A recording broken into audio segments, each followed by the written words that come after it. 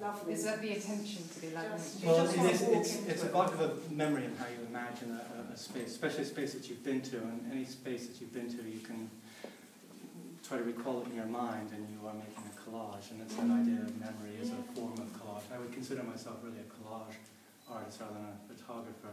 Yeah. Photographs for a convenient means, and so with these, I go to a particular landscape, usually a landscape associated where art is done and has taken place, a creative space. And I take hundreds, thousands of photographs of things. It could be a cigarette butt or a window or anything. All these things, which that idea when you are walking around, things come into your consciousness that you see, and then you reform those.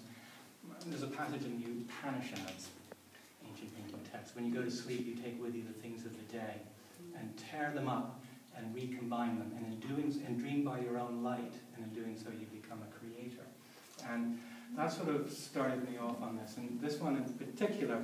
Then, the impressions of the place and what goes on there feeds into Place Vendome is the centre of couture, and which is the collage of fabric, and really it's the art form of fashion. And so that idea of the cutting of the lines, but then out of lines creating curves and such, which is what happens in couture. And but it all